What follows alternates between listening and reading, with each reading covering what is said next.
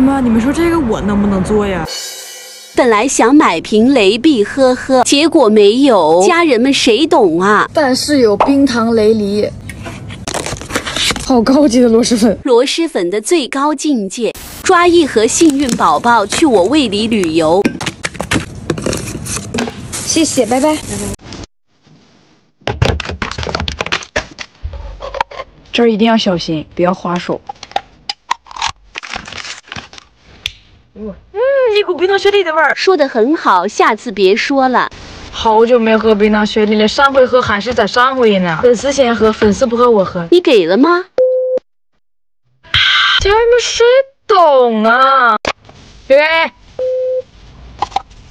好，我们的食堂阿姨。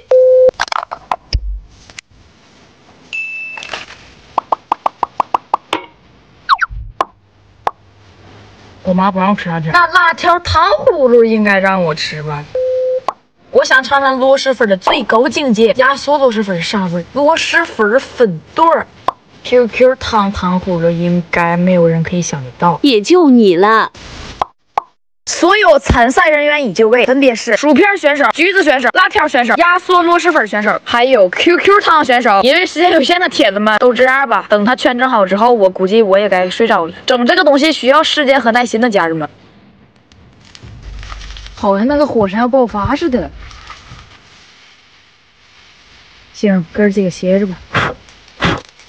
哎，有点好奇这个辣条糖葫芦。一股苦味儿。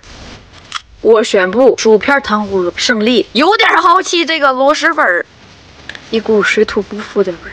我尝尝跟卖的一样。不是，那能一样吗？你别说，你还真别说，还真都不一样。尝这个最炸裂的 QQ 糖葫芦。这期宿舍奇葩糖葫芦应该算得上是成功吧？你们放假的时候可以跟室友一起做哟，老铁别太荒谬，都去试啊，都去试。